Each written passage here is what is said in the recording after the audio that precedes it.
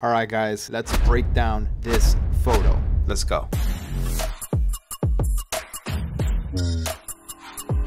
All right, guys, welcome back to yet another video of the photo breakdown, where I take my photo sets and break them piece by piece to show you guys how we created the image with the lighting settings and the camera settings.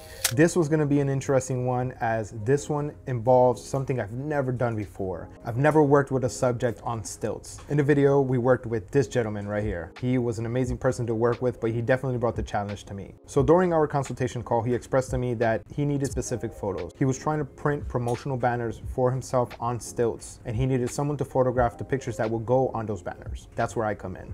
So in the video, you're gonna see that I worked in a studio that has tall ceilings, because that was definitely something that we needed to worry about. I believe he was about feet tall, if not feet tall. This studio worked out perfectly for that.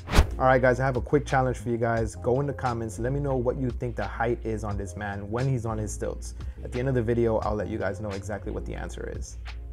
Being that I've never done something like this before, I was thinking how to light it. So now, let's talk about lighting. How did I light it?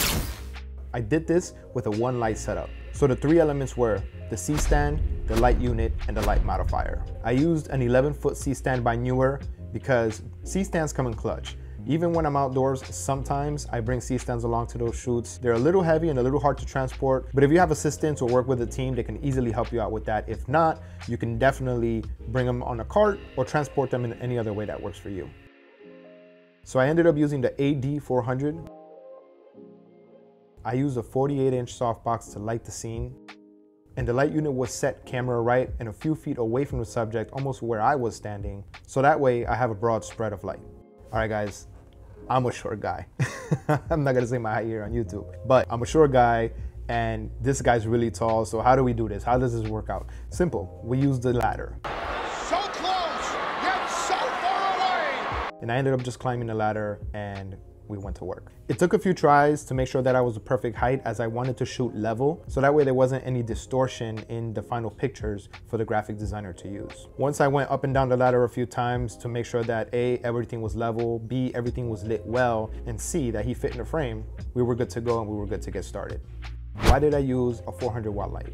Could I have gotten away with this with a 8200, a 200 watt light? Yes, I could have, but all that would do is kill my battery in my 8200. And I feel like the 200 watts would just take a longer recycling time. The 400 provides me a faster recycle time. And if I'm shooting at full power, I definitely want to make sure that my lighting unit is prepared to do that constantly. All right, let's talk about the camera settings, the EXIF data. The lens of choice for this shoot was a 50mm, the nifty 50. Don't kill me now. I could have used a 24mm, something wide, something that would have made my job way easier. But again, like I mentioned before, I didn't want any lens distortion. Sometimes we gotta work with what we have. And the 50mm was what I had, and it worked out perfectly for me. My client was happy, he got his banners. That's all that matters, guys. All right, so the camera settings were 1/200, the aperture was set at f9, and ISO 200. The key light, the only light, was set at 1/4. So let me pause right there. Why f9? Well, being that I need his entire body to be in focus, I wanted to make sure that I was able to capture every single detail I can, because this was also going to be printed in high resolution for some big banners. All right, so I missed an opportunity to explain it a little bit better. So here it goes. I'm gonna do it very easily and very quickly. So think of a group of people in front of your camera standing just ready for that picture, right? Let's just say 4 people, for example. If they're all together just side by side and they're looking at your camera and you're shooting at 1.2 and they're at the same plane, most likely they're all going to be in focus. But now let's say, for example, you have 2 people and I'm standing here and that person's behind me. If you focus on me, most likely your camera is gonna have that second individual capture them a little bit blurry. Why? Because it's all about your shallow depth of field. I'll make another video on that pretty soon. If you're trying to capture multiple people or a big group shot, the higher the number, the more in focus, the more detail you will capture of all of those individuals. Although he was in the same plane, I wanted to make sure that everything was in focus, so I went with a larger number instead of being with a shallow depth of field, such as 1.2 or 1.4. I also want to mention that this set of pictures here were super fun.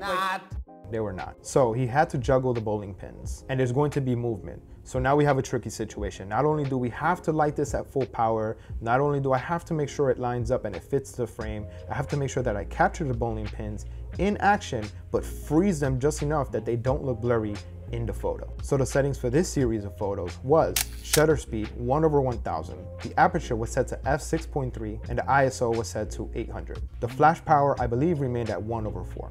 All right guys, so back to that challenge. He was 9 feet tall. All right guys, there you have it. We got the light setups, we got the camera settings, and you have the story behind the photo. I appreciate all of the support I've been receiving on this channel and outside of this channel. Guys, if you have Facebook, click the link in my description, join my private photo group so that way you can join the discussion and we can grow as photographers.